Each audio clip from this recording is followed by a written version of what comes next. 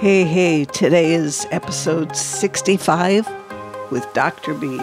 Welcome to the Living Beyond ADHD podcast.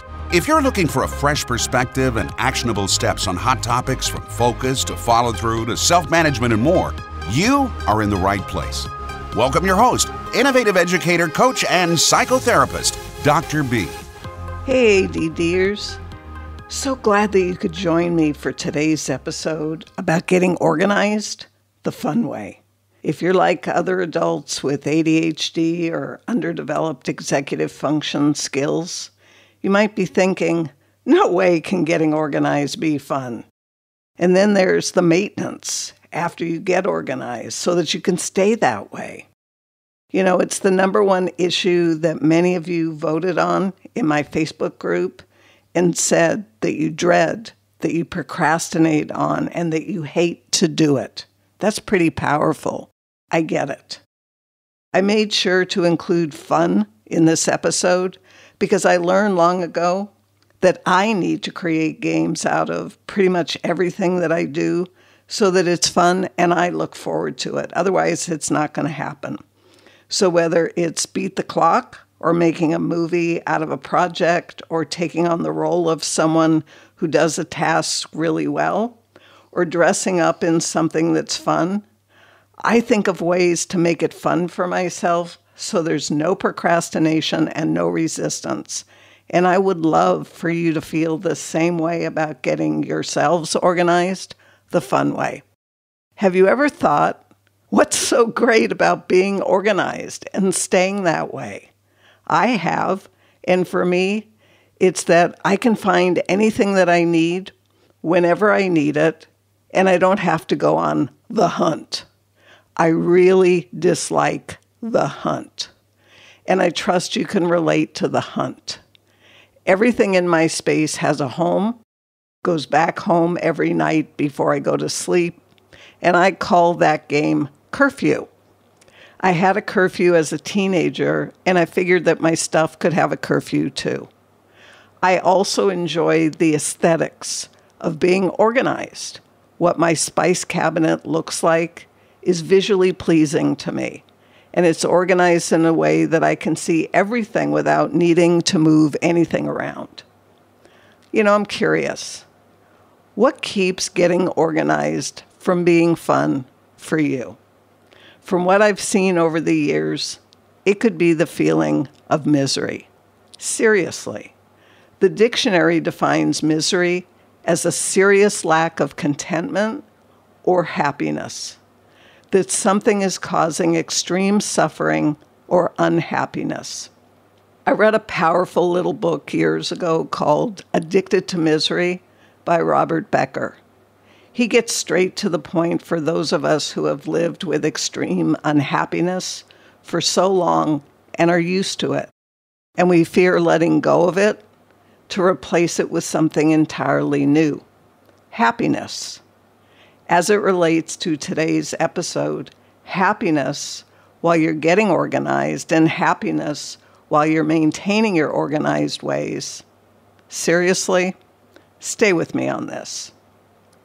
Whether the source of your underlying misery or unhappiness is due to your symptoms of ADHD, underdeveloped executive function skills, depression, anxiety, trauma, or various addictions like sugar, social media, shopping, sex, food, relationships, and more, these can all serve to fuel your unhappiness, even though that's probably not why you're pursuing them. Going deeper, being addicted to misery is familiar. It's safe, it's comfortable, even though it can be horribly painful or embarrassing at times. You might actually find yourself bringing misery into your life because you need that familiar feeling of unhappiness.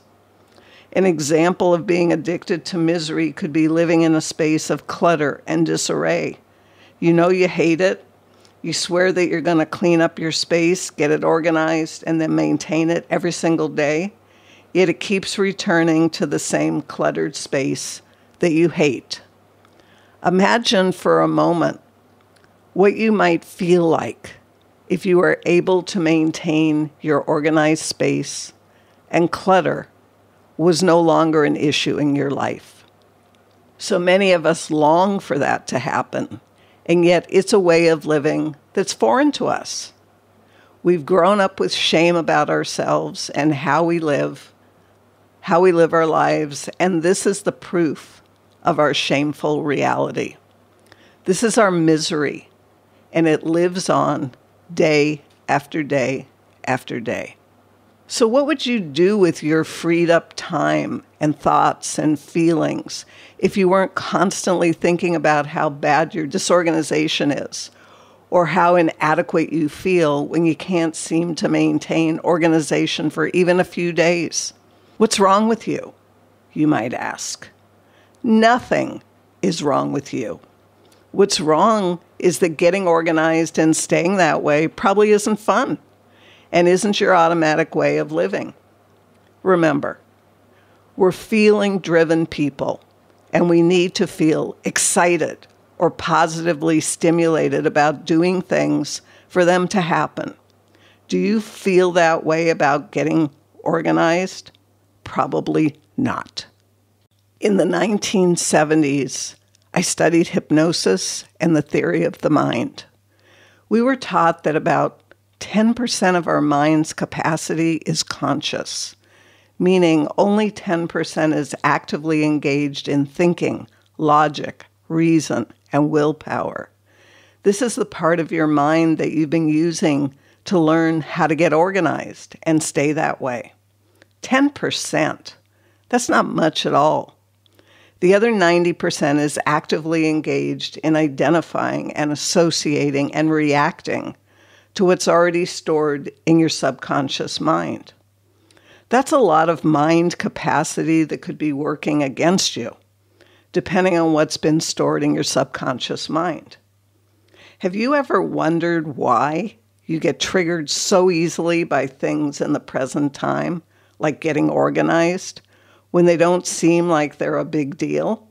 It's because the events of today are getting amped up by the meaning that you gave those events in the past, and it's the meaning that's raising the level of intensity or resistance that you're experiencing. Remember, you are the meaning maker of your life. You spin the stories, meanings, reasons, justifications, and logic that drive your life on autopilot. And updating what's stored in your autopilot mind space can make all the difference in the quality of your life and your ability to get things done, such as getting organized and having fun while you're doing it. So, what does it take to cut ties with misery and embrace a life of being happier and organized inside and out? The short answer is cultivating a healthier relationship with yourself than you probably currently have. The definition of codependency that I learned years ago was an absence of a healthy relationship with self. This means that we all need to learn what makes us happier and what our unique needs are, not just knowing about others and meeting their needs and ignoring our own. That is definitely a path to misery. No matter what the organizational expectations are of your adult life, it's up to you to shift the meanings that you've given things so that the autopilot part of your mind supports you rather than resists and push back against your efforts. I'll be talking about this in more detail and giving you steps to take further on in this episode. And one more thing I want to cover before we shift gears here, and that is organizing takes place outside your head, not inside. You need to see what you're organizing, make it tangible and real so that you can work with it, move it around, adjust it, and finalize its flow. You can't see your thoughts inside your head and get them organized. You need to see them or hear them outside your mind so that you can work with them. In other words, you need to free up your mind space so that you have room to process and organize information as well as make a plan to organize things in your outer world. Stay with me for more on this and steps to take further on in this episode. This podcast is sponsored by Pure Potential with Dr. B.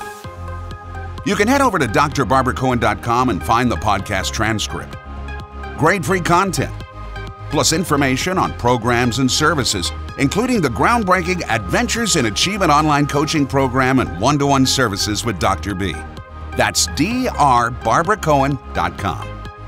Today's episode is about recovering from the pain, needless suffering, and misunderstandings of what it takes to get organized and stay that way, both inside your mind and outside in your environments, and 3 specific steps that you can take to get started now.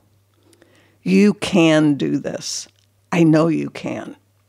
And even though I'm talking about doing something rather than just being, remember that you are not what you do or don't do, that you are more than that, much more than that. You're not the story you make up about yourself. You're not defective or less than as a person, as a human being because of being organized or disorganized. Remind yourself that your mind just works differently, not better, not worse, and that the difference is actually pretty cool once you have a different perspective and the tools that you need for your own success, the fun way. Gotta be fun. And knowing is only the first step.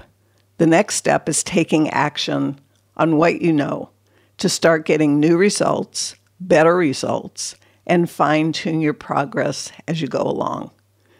It's a process, so please don't let yourself off the hook here with taking action once, not getting the results you hope for, and stopping there. Seriously? Did you learn to speak fluently or dress yourself nicely with just one attempt?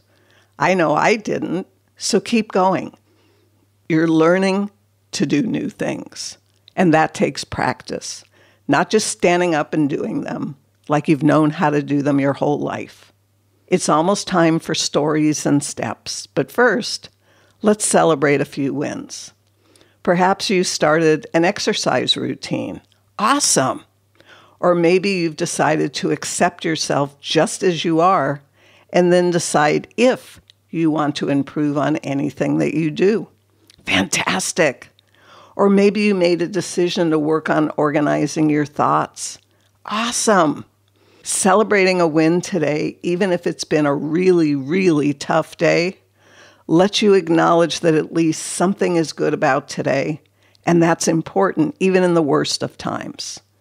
You are a precious child of the universe and are called a human being, not a human doing, for good reason. You don't have to earn your value by what you do. You were born with it. Your value comes from who you are, not what you do. Got it?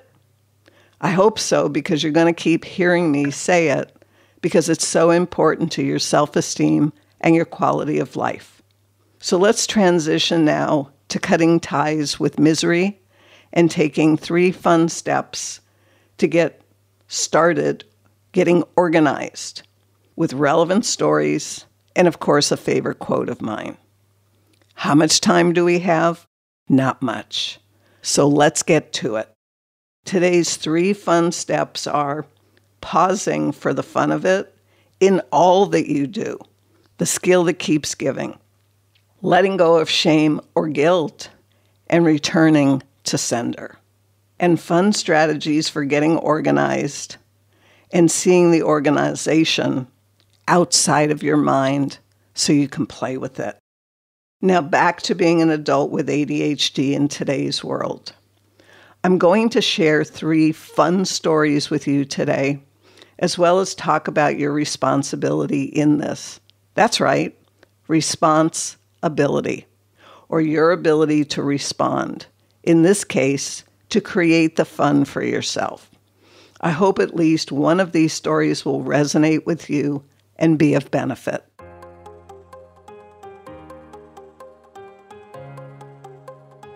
Shifting gears to our first story, pausing for the fun of it in all that you do, the skill that keeps giving.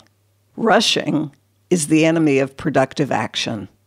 I've shared this tip recently with my community in a deeper way, and it always hits home. Sally was typical of so many adults with ADHD or underdeveloped executive function skills. She worked long hours in a fast-paced company, had a challenging commute, and was exhausted when she got home every night. She didn't want to think about anything except just collapsing on the couch and catching her breath. Who cares where her keys or her phone went as she threw them somewhere as she walked in the door? They're somewhere in her apartment, that's all she knew, and she would find them the next time that she needed them, just not now. Sally grabbed her mail if the thought crossed her mind as she made her way to her upstairs apartment, and she typically threw the mail just like she threw her keys and her phone and whatever else that she had when she came in the door. She was exhausted and just didn't want to think about anything. She was becoming a bit of a recluse and didn't even want to talk to her friends when they would call her in the evening. It felt like an imposition on her time and her energy. And either she wouldn't answer or she would just be brief and get off the phone quickly. Not a great way to sustain healthy relationships. Sally just wasn't happy with her life, both in and out of work. In fact, she really wished that she could look for something else that was closer to home and less fast-paced. But where was she going to get the time or the energy to do that? Instead, she just accepted what she believed was her fate and lived her unhappy life day by day. Some background facts. Impulsivity has no pause. It's just reactive to what's happening in the moment or what you feel like doing or not doing. When you're exhausted, you don't have the mental or emotional capacity to make good choices. Having more fully developed skills of planning or even prioritizing would help Sally to conserve more of her energy for her personal life and not give it all away on the job. I would even allow her to carve out some sacred time to look for a position closer to home and more suited to her needs. Pausing seems counterintuitive when there's so much to be done that you feel like you just don't have any time and you have to keep moving because there's no time to waste. When someone asks you a question and wants an answer right away and your mind just shuts down in those moments, the pause is a lifesaver. Some of us don't do well with what is called demand language, even if it's expressed kindly. We need a little time to think about our answer before we give it, and the pause gives us that time that we need. If you relate to Sally's story, your action steps are focus on pausing for a moment when you walk in the door and you think about where your keys and phone and mail and other personal things need to go for you to have an easier time finding them later, instead of just mindlessly tossing them as you walk through the doorway.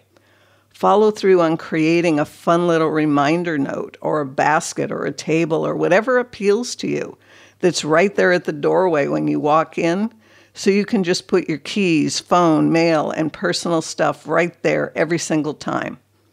Nothing else goes there except these things that come home from work with you every day.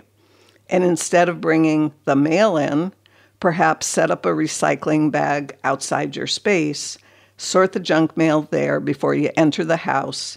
It's much easier to bring in only what you're going to need and not the junk stuff. And for self-management, resist the impulsive and emotional urges to just throw your things even though the basket or the table is right there. That's your autopilot mind taking over. Take a second to ask yourself, if not now, when? The mental pause will often give you the space that you need to do it right then and there. And if not, you've at least put a place marker in your headspace to make time for it later. Now, follow through and set an alarm reminder for yourself rather than feeling that you'll remember, because you and I know that's not likely to happen. Transitioning to our second story, letting go of shame or guilt and returning to sender. Shame is about you, a person who is defective. Guilt is about your behaviors, what you've done or not done. Sometimes the shame and or the guilt that we carry doesn't even belong to us. We took it on or we inherit it from our families of origin or somebody else. What's important here is it doesn't belong to you. Wayne was suffering from toxic shame. He was convinced that he was a horrible person and he didn't deserve to have a good life. He kept thinking about how all someone had to do was look at his environment with all the stacks of stuff that were everywhere, or engage in a conversation with him and find it very, very difficult to track what he was trying to communicate, to see the evidence that he was really a horrible person. He talked all about the plans that he had, like going back to college to complete his degree, buying a little place of his own in the mountains to be close to nature, writing a book, starting a business, and so on. In actuality, he didn't have any plans for these things. He had dreams. No specifics, no steps, no plan of how he would achieve any of his dreams. Yet he referred to these things as what he planned to do in his life. Over the years, Wayne became more and more depressed because his life was not turning out the way he planned. This is what he was telling himself. He didn't realize that he didn't have actual plans for these things to come to fruition, and so they didn't. After a while, he gave up on making plans, or rather having dreams, because what was the point? He was disappointed and frustrated that life just wasn't going to work out for him, and that planning or having plans was a total waste of time because they did not come true. Some background facts. You can't fix what isn't real and doesn't belong to you. Said another way, if the shame or the guilt that you're carrying belongs to somebody else, you can't fix those feelings and you can't heal the issues because they aren't yours. The best that you can do is return them to the person that they belong to, which I fondly refer to as return to sender. And it's not that I literally walk up to a person and say, here, this belongs to you. But I do a little imagery work where I release them, I kind of label them, see whose they are, and I return them to sender.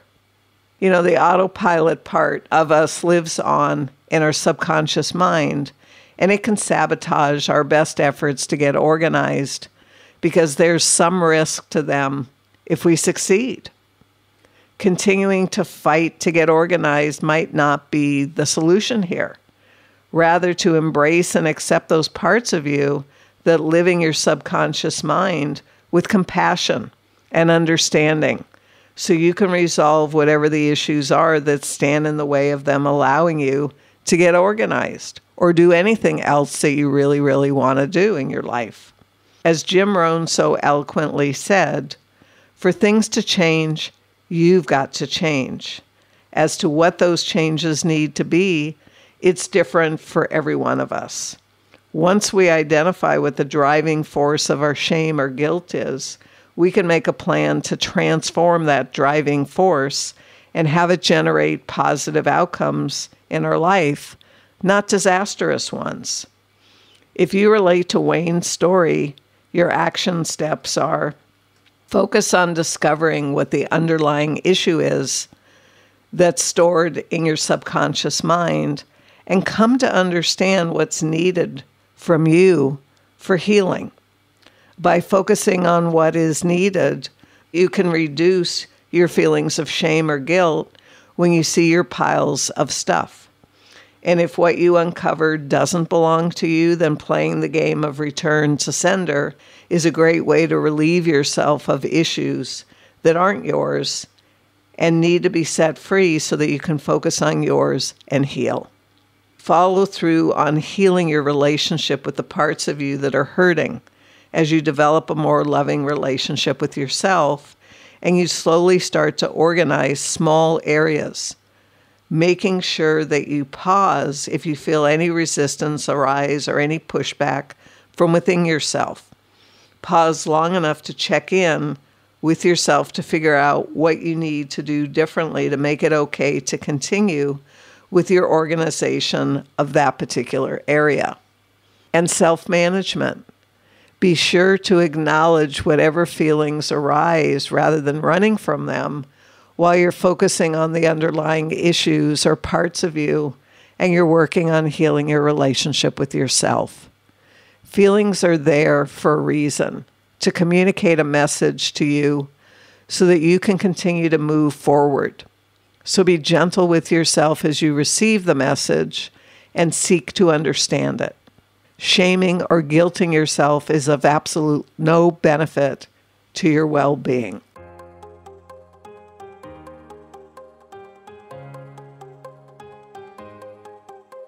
Transitioning to our third story. Fun strategies for getting organized inside and outside of your mind. Getting organized needs to take place outside your mind, not inside, whether we're talking about your thoughts or your environment, because the more you can free up your mind space for processing information rather than storing it, the easier it's going to be for you to get yourself started with organizing. So, a massive brain dump is in order here. That means getting everything that you've been ruminating about inside your mind, outside of you, and onto a whiteboard or Post-its or something where you can view it, step back from it and gain perspective on it, move things around on the surface and get it into a sequence or a flow that makes sense to you, and then you test it to see if it really works. Tammy had the ineffective habit of keeping everything she needed to do in her mind rather than in a calendar or a planner or even on a big sheet of paper on the wall in her living space. She prided herself on being able to remember everything that she needed to do, but one problem.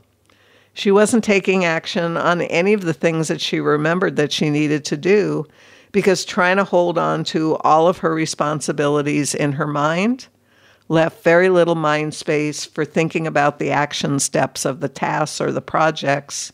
It was enough to just remember the tasks. And because Tammy didn't have any strategies for organizing her mind or her environment, what she ended up with was a lot on her plate that had to get done, which led to her feelings of overwhelm because nothing was getting done. We would often hear her say that if she just had less to think about, then she could make some headway. She just didn't know what steps to take to clear her mind so that she could. Some background facts. We are the meaning makers of our lives. We get to decide what something means or doesn't mean to us. So if your disorganization means something negative about you, rather than a skill set that you need to master, that moral judgment will definitely slow you down and get in your way. If you believe that organizing your thoughts or your environment is a tedious task and not worth the time or the effort it will take, then it feels like a chore to you rather than something you want to do, then you're not going to do it. It's so important that the meaning that we give things empowers us to get into action rather than strapping us down into a frozen state. If you relate to Tammy's story, your fun action steps are as follows. Make a play date with yourself on your calendar for a specific amount of time and have it be a repeating event.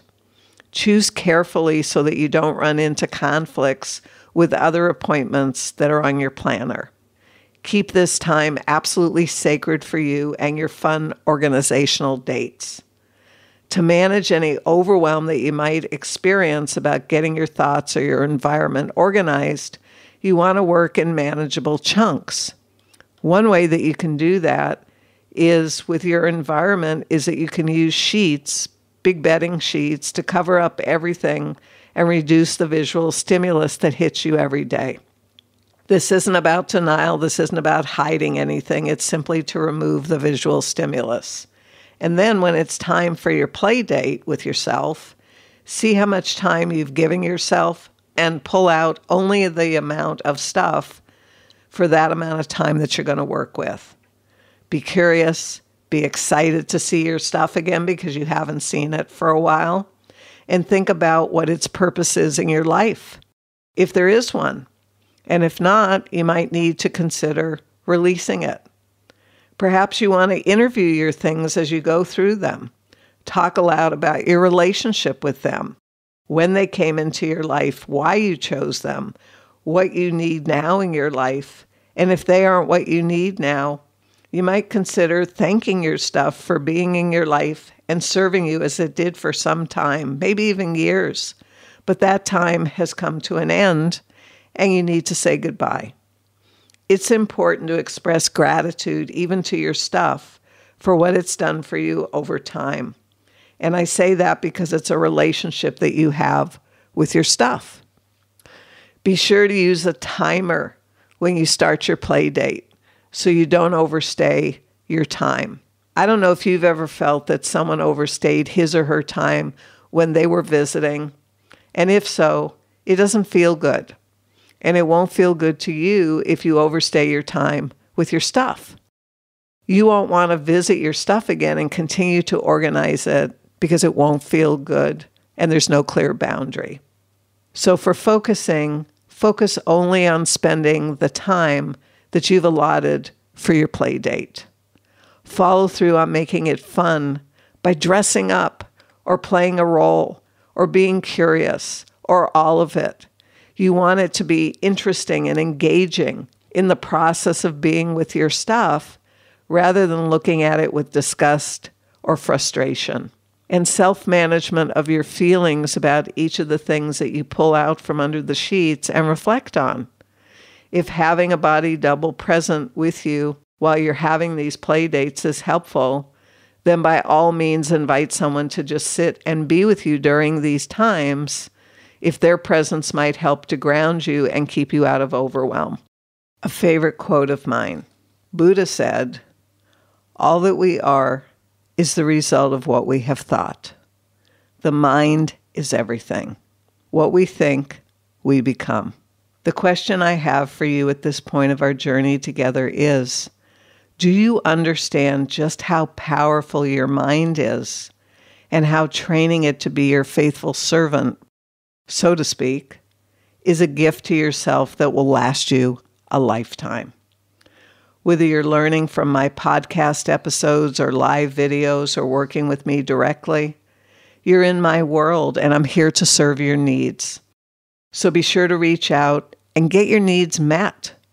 It's up to you to take action here so that things can change for you. In the show notes, you'll find information about my upcoming free webinar that's happening this Sunday, November 10th at 5 p.m. Pacific time. The topic is 3 steps that you can take to start getting organized the fun way. I hope that you'll come prepared to having some fun together with me as we enter the world of getting organized without overwhelm or frustration.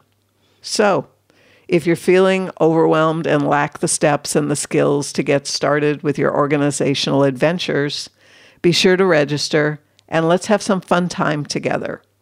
You'll have the opportunity to share your challenges with me when you register, as well as what you're seeking as solutions. I really look forward to being together and knowing what would be most helpful to you. I appreciate you showing up to listen today and in the future. I'm making my way back to producing regular episodes, and as a subscriber, the newest episode will automatically be in your feed, which makes it really easy. If you enjoyed today's episode or any of the other episodes, please share this podcast show with your friends and family, as well as rate the show. If you'd like to do a little bit more, you can write a thoughtful review on iTunes or any of the other places you find my show, so I can know that I'm meeting your needs. It doesn't have to be anything lengthy, just a line or two about how the podcast is helping you. if it is. I love hearing from you. It means a lot to me to know that your life is getting a little bit better every time we get together. Be sure to check out the show notes for more free content and ways that we can work together. I have solutions to the challenges that you're experiencing because I lived with those challenges too. I made my way out, and I'd like to help you get out as well. I hope to see you this Sunday, November 10th at 5 p.m. Pacific Time, and read ahead of time what your challenges are and what you need. That is, if that's of interest to you. Thanks for listening. Until the next time, bye for now. Thanks for your undivided attention. If you're eager to make positive changes in your life, head over to drbarbaracohen.com to see how Dr. B can help you today. Whether you love making changes with community support in a group environment or prefer one-to-one coaching or psychotherapy, you'll find all the information you need to get started at drbarbaracohen.com.